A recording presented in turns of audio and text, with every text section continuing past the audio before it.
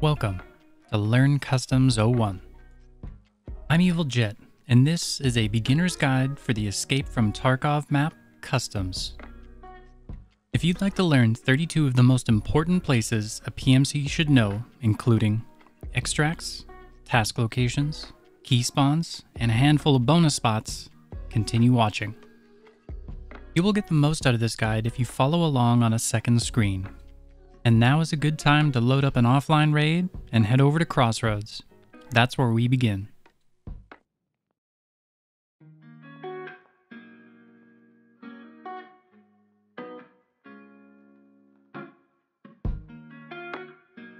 And here we are at Crossroads.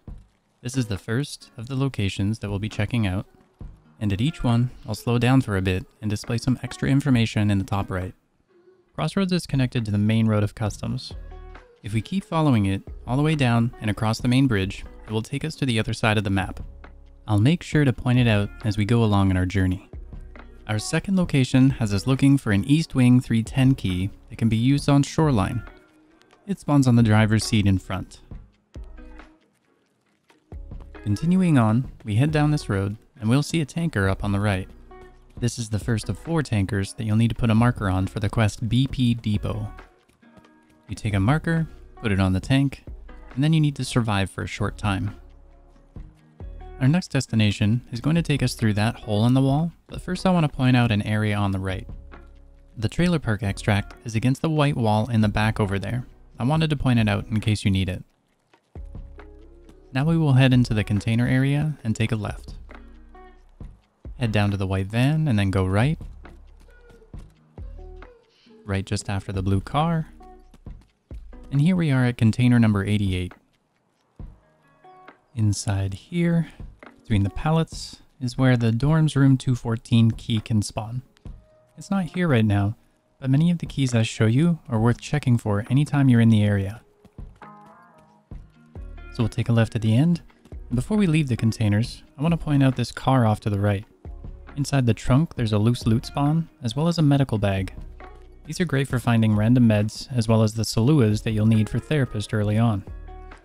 Across the street, we'll be checking out another potential key spawn inside the trailer park. Inside this bus, we get a second chance to find the East Wing 310 key for Shoreline. This key's worth 50,000 rubles at the time of making this video, and that's on the lower end for some of the ones I'll be showing you. Keys are a pretty valuable thing to be looking for, so I really wanted to make sure that I showed you where the majority of them were on the map. Location number 6 is the trailer park cabin. It does require a key. And all of this extra information can be found either on the wiki or I've organized it into a Google sheet for your convenience. Links to that will be in the description. Now we're going to head back, and this big building on the left is actually called Big Red. Now, I imagine you can guess why we call it that. It's one of the more busy areas in Customs, so I would be careful if you're heading here earlier on. When I do my tasks, I like to come to these busy locations towards the end of the raid instead of the start. But hey, if you're looking for a fight, this is a good place to go. So we're going to go all the way up to the top. This does require a key as well. And then through here, the second door, we're going to have to kick it down. There are 2 things we're looking for in this office. The first is a document that you need for delivery from the past, and it's located above the drawers and below the desk. The other is a chance for the East Wing 306 key on the desk in front of the laptop. So I'll head out, head downstairs, and this time at the bottom we're going to take a right and get on out of here. I'll take a quick look to the left. This is the other side of the containers we were in near the start. Our exit from this area is the metal door next to this big metal gate. After we step outside, we can look to our left and we will see Crossroads. And we're back on the main road of Customs. Now it's time to get to the other side of the map.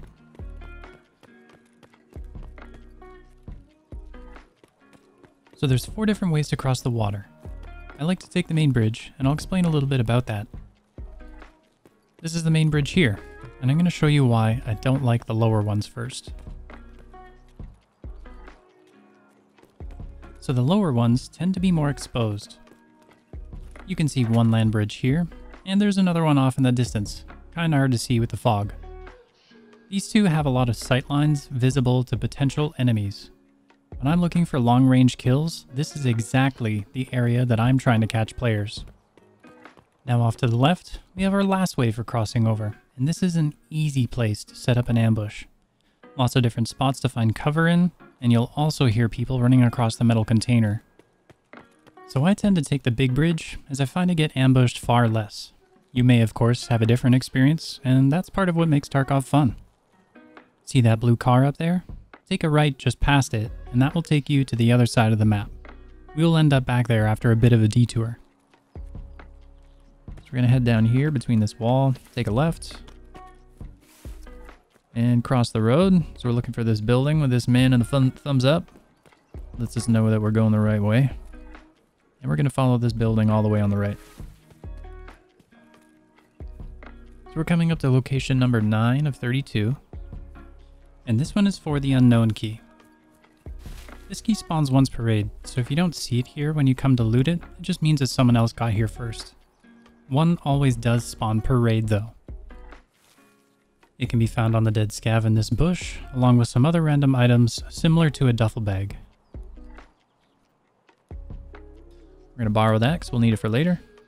And before we leave, just wanted to point out, you see this little area over here, right in behind that tank? That's the RUAF roadblock. There's a light that I just shot at. If that was lit up, you would know that the RUAF roadblock was available. We can always see what extracts are available by double pressing O. I rebound mine to continuous to make it a little easier for me. We'll continue running on, and we're going to take a left here in this elbow and into the construction area. And you may see something that looks somewhat familiar. This is the second of 4 tankers.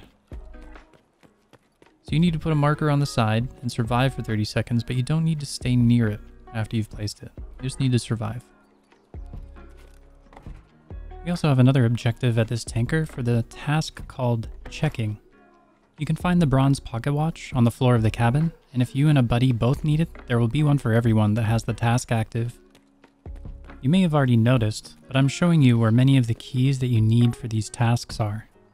Once we get to the dorms, I'll show you where you can find the machinery key too. We'll head all the way down this way. We're going to pass through this container on our right, and we're almost at our next objective. So this is number 12 of 32 for a task called Bad Rep Evidence. So we'll head in here. I'll show you where you can find your documents. Maybe on this table right to the right. And all of this information is really well laid out in the wiki. I highly recommend using the wiki anytime you're doing a task. So here we are again at the main road of customs. All the way down to the end would be that blue car. And this is the main road going all the way to the right. It keeps going. We'll link back up with that again soon. We're going to stop and show you one of the other busy areas of customs. And these are the dorms. So on the left we have the 3-story. You can only see it a little bit right now, but the 2 stories over there. We'll go have a look inside each of them. I'll point out a few things that you need to know.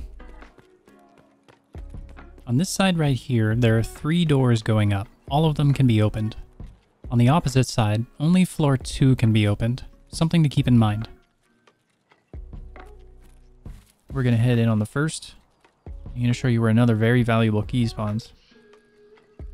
Immediately to the right, you can actually see if it's here through the window, but I'll open the door to get a better look. Now right on this desk is one of the 2 potential spawns to the factory key that I'll show you. That key is worth over 100,000 rubles and is quite useful to have. Our next stop is on the 2nd floor and to the right. We'll jump on this bed and duck into room 205, which is the one on our left.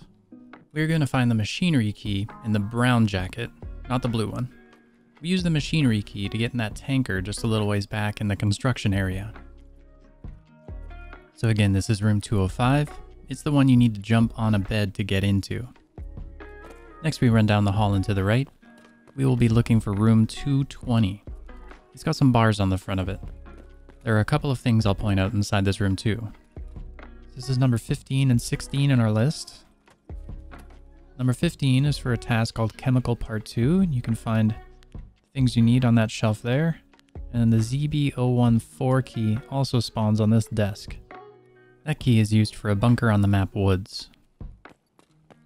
we're going to head out, hang a left, go back up the only indoor stairwell in dorms. And before we go to the right for our next objective, I wanted to point out another room worth knowing about at the end and on the right. There you'll find the marked room. It's got a chance for high value loot and is often the main objective for people that visit the dorms. And here we are at room 303, and this is our final stop for the 3-story building. Inside we'll find the golden Zibbo for the task Golden Swag. For maximum survivability, I tend to come here later in the raid because I know people will often be on this floor looking for that marked room. If you're trying to find room 303 from this side, it'll be the second door on your right. This is where we started. But now we're going to head across to the 2-story door.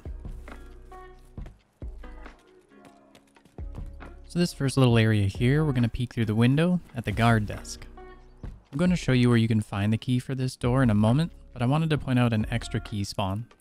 There's some other good loot in here too, as you can see. This cabinet has a spawn chance for the 104 key. I don't like going to this side of the dorm because there's only one door in and one door out. I find I get ambushed as I leave too often, so I just don't go there anymore. This door right here, the first door right before the table. I'm looking for this dead scav. And in his hand, it can be hard to see. There'll be a little key right there. So that's the key for the guard desk. You'll find it on him. You can loot him too. He's always got some good loot. So here we are at room 114. You need this room for some good loot and for the task called Pharmacist. You get that one from Therapist, and you'll find the documents you need or the case you need right on top of that desk. You can see there, got a safe, computer, and a med box. And I'm going to show you later on where you can find the key for room 110. So now we go upstairs, our last stop in the 2-story dorms. So we're looking for this water barrel immediately on our left, room 206. And to complete this task, all you need to do is walk inside. This is for Operation Aquarius. Here we are, we would have completed it. And now we're on our way. So this is the only other exit from this building. From the main area of the building anyways. And we're going to head outside and behind the building, run all the way along it. I'm going to point out that door that I don't like going into. I'll show why that it's easy to ambush. So that's the door right there that I don't like going into. There's all these little areas around here where someone could be laying in wait. Could be prone in a bush. They see or hear you inside there and they're just going to wait to get you. So as we run up, we see this green wall. Use that as my reference. Kind of go forward. And we're going to run in between these two big piles of rubble. And we're going to get back onto the main road of customs. It's a little bit of a pain to get under this pipe on our right, so I'm just going to take the long way. And now we're back on the main road of customs. Our next objective will be this gas station up on the left. So we're going to be coming up to number 21 of our 32 location stops. And it's in the back of this ambulance. The ambulance itself can spawn meds in the back, but the key that we're looking for is for the Emercom medical unit. And it spawns right on the seat, right on the end there. Another high value key. And many of these keys are worth hundreds of thousands and even tripled that at the beginning of the wipe. People are always looking for them. So you're going to want to look every single time you have the opportunity to. Anytime you're in the area, always have a look for these keys. So heading out the gas station, we go to the back, and here we have another orange tanker. So we place our marker on there. All you have to do is survive for 30 seconds. And you don't need to stay near it. You can completely run away from those markers. Technically, I think someone can shoot a marker, but I've never seen that happen. I am told that it can happen though. Next, we're going to run down to the end of this road. And our next stop is up at this building on the left. I'm going to point out a marker that you're going to want to remember. You can see this red symbol here. This means that there are potentially scavs nearby. A sniper scav actually spawns up top of the structure. And now we're at location number 19. In here, well, found a Salua, that's nice. That could have been the 114 key, which you will find in that jacket. We need that for one of our tasks that we would have done earlier. Now we're going to head inside this area. So I like to use these big white silos as a point of reference. That's how I know where I am. And as we move up, I'm going to take a quick moment to look on the left. So this white vehicle here, right next to that, that's a scav checkpoint. That's an extract for scavs. This is the admin gate right here. Just on the left, there's this bush here. I can search it. I wonder what's in there. We're continuing on. We're actually rounding the white silos. You can go through the middle of them, but I wanted to keep it easy on you. And as we get towards the end, there's actually another scav extract that I wanted to point out for you. This is the factory far corner, right along the white wall on the left. These are all things that you're obviously going to want to learn on your scav, but we'll save that for another video. This is ZB1011. This is an always-on PMC only extract. And if we spawned on the opposite side of the map, which we did not, so if we spawn on the other side, this would be one of our primary extracts. If we spawn on this side, Crossroads is one of our primary extracts. And you can always tell what primary extracts are because they won't have any question marks next to them. Any of the ones with question marks are limited use and have some sort of requirement for them to be available. If we get the opportunity, we'll point out one of those as we go. We're heading along this way. We're going to cross up onto the tracks. We're looking for this train car up here. So I call this one the Chem train car. And this is used for chemical part 1. What we're looking for are some documents that are stuffed in between this box and the side of the car on the left. They can be kind of hard to see, so make sure that you get a good lean in over there to grab them. Now we'll head out. Our next objective is inside this warehouse. We're going to be looking at 2 key spawns in there. But first we're going to check the back of this blue van. It's inside it. We have 2 computers, and in the back we actually have one here. So look at the USB slots. And grab that flash drive. You're going to want to look for those anytime you're around. Those are something that's a bit of a pain to find, and you need to get out of the raid to make them truly valuable. You need to find a bunch of those in raid and use them for tasks in the future, so I'd be holding on to those if you get one out. Our next spot to check out is in this blue locker, and we're specifically looking on the second shelf. You will find random loot in this locker, as well as a chance for the factory key. I showed you where we can find one of these earlier in the 3-story dorms. Now, we're going to be looking for a checkpoint key, which isn't here, but it would spawn between the bag and the dude on that cushion right there. That'd be the military base checkpoint key, and I'll point out what the military base checkpoint is. I've actually already been there. I'll show you after we stop inside this building to our left. So we're going to follow all the way to the end. Take this door here. And we're going inside, down low, into the back left. And our destination is this locker. So inside this red box on the blue locker, we could find the 110 key. So we pointed out some safes earlier in the guide. And that's the 110 room that we pointed out. So we'll head out here, hang a right. I said that I'd point out the checkpoint. So earlier, when we looked for key inside a jacket, right up there, that's the checkpoint, right there. So the key, that if we found it, it opens a door on the bottom. Now we're going to head into this big old construction area. Go for a bit of a run. So there's lots of useful stuff in all of these buildings. I tried to limit as much as I could in the guide and trim down the things that I felt would be most useful for a new player to know. I didn't know where a lot of the keys were when I first started here, and I did hundreds of raids on customs. I really like this map. I find it an easy one to play. Some people can find it a bit challenging, but once you figure out how to play it, well, and this goes for any map, you know, they can become a fair bit easier to navigate. So our 29th location is for a task called the Extortionist. We picked up the unknown key. That's what you need in order to unlock this particular door. So here we go. Our next spot to go into is this building number 4. And I'm going to look down at the end. You see that tipped over train car? We're gonna remember that just for a short bit. So we're going to go back there, but we're going to take a different way. Before we head out, though, we need to turn on the power. That's just inside here. So right inside the door to the left. We'll turn that on. So this is inside building number 4. It's actually a scav extract right here too.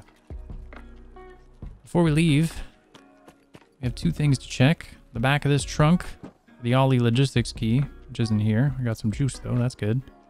That's a really valuable key. That's a hard one to find. And then I'm going to show you a little jump over. Get over here. So at the end of this car, you don't want to run. You just want to walk. Jump up. See, we failed that there. I'm going to show you how to not fail this jump. So what you want to do, look at these 2 sides. So there's this side right here. There's this side right here. We're actually trying to jump right about there in order to get up here. It seems wrong, but it's how you do it. You can do this with level 0 strength, with just basic strength. Just walk up here to the end and try and jump towards the end. So if you find that you're struggling with it, make sure that you get to the end of the car when you go and jump to that side where those shots are right there. This is a good way to get over. You can just run through the barbed wire or give a little jump. I don't recommend running and jumping because you'll hurt your legs. That's a quick way to get over to the gas station or to the other side of the map where the dorms are. We're going to take this little alley to get to the back of Warehouse 4. I like this spot because it has a lot of cover. It's nice if you want to sneak around. And as we round the corner, we see that tipped over train car. That's what I was saying, to remember that. That's a good little reference point. Didn't want us to get lost there. So now we're going to head to the back. And we're at the old gas station. So the first one we were at was the new gas station. This is the old gas station. And if we see off in the back left, that's our last tanker. So this is the 4th of 4 tankers. We run up here, place our marker on it, make sure we survive. And the nice thing about those markers is that once you've placed them and survived that marker, you don't need to do that again. Even if you die, that marker will still remain. So we're not going to go too far into here, but I wanted to point out there's some good loot spawns right on these desks. You can actually find the best armor in the game. You can find anything, really, inside the gas station. And that's an extract. If we saw some green smoke around, I was hoping it might be here. If we saw some green smoke, that extract would be available. Unfortunately, no green smoke. So this door over here on the right is where we're gonna take. But before we go, one of these additional extra things. So see this right here? Like, what is this? So right next to this rubble pile, there's the tree. We call it the Tree of Giving. This tree also can spawn any kind of random loot, even the best armor in the game. So always check that tree. Little med bag there as well. Now we're gonna head through and off to the left. And then as we get around this train car, we're almost at the end of our journey. So we're coming up on location number 32 of 32, and it's underneath this big construction area. So this area can be a little bit dangerous. This is a spot where you can find Reshala. You can find Reshala in the dorms. You can find Reshala at new gas station. You can find Reshala here. What we're looking for this door. So you need the factory key. You need the power to be on. And this is ZB013. Thank you so much for watching my guide. There are links that you may find useful in the description, as well as the spreadsheet that contains all of my research for these videos. Feedback and suggestions are always appreciated in the comments, and be sure to check back for future content to help you learn more about Tarkov. See you next time.